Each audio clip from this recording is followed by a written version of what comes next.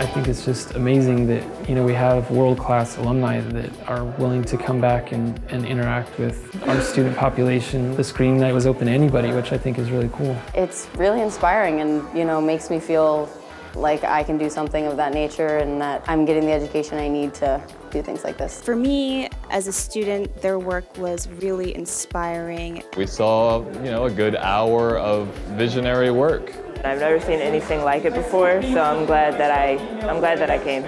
I think it's fantastic to have artists that are so unique, like the Quay brothers, whereas, you don't really see stop motion like that. Film is a really strange field to go into, and it's awesome to listen to people talk about what it really takes to take that next step from making your senior thesis film to making something that tons and tons of people actually care about. The Quays have a lot of literary sources that are very interesting. I can't think of a better place for students to come and learn about art and be engaged in it and eventually become integrated into a strong artistic community.